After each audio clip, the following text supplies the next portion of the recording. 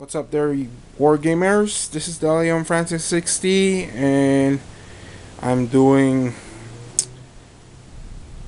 Drop Zone Commander. I finally finished painting all my miniatures on Drop Zone Commander, the two-player starter set. I reviewed the game like a couple months back. Now I finished painting them like a week ago. I finished painting them a week ago, and now I'm checking out the setup is what it looks like. I'm just doing a paint up update on these guys, and they're basically done. And I'm looking at putting them on the game map, the terrain that comes with the board, the two-player starter set, and it looks fantastic. Although the cardboard was, I'm alright with the cardboard design, but I probably need more of them. But now I have to read the rules again because or watch the video, because I kind of forgot how the gameplay plays out. But I probably won't have a tough time doing that.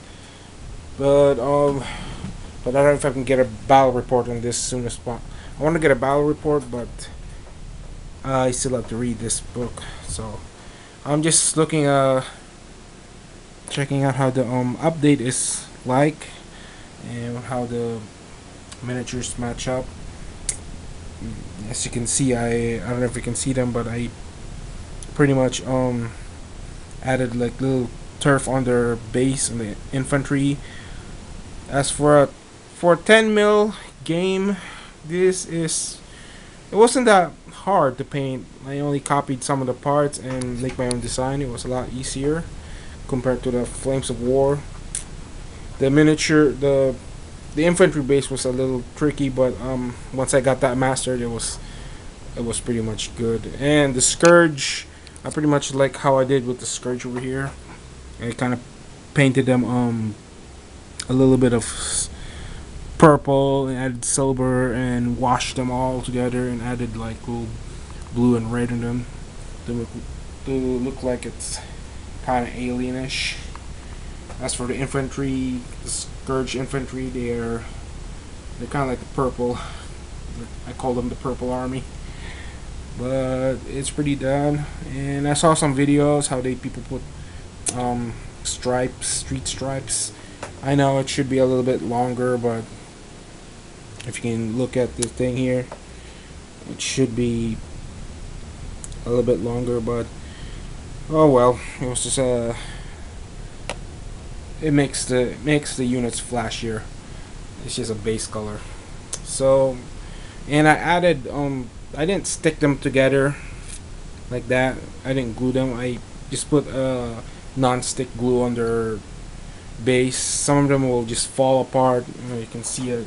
The other one over here is falling, and the other is over here with the drop ships. It's kind of balanced it out. So that's what I'm kind of doing with it. And over here with the Scourge, I didn't put non-stick glue on them, and I also put non-stick glue on the AA turrets for the Scourge army, so I can probably bend it down and up if I want to. So, and it's pretty easy. Pretty easy painting. So I'm glad I'm done with this starter set. I'm ready to play this game. So Delion Francis 60 here, signing off, and I'll try to do some still shots for you for more clarity. Okay.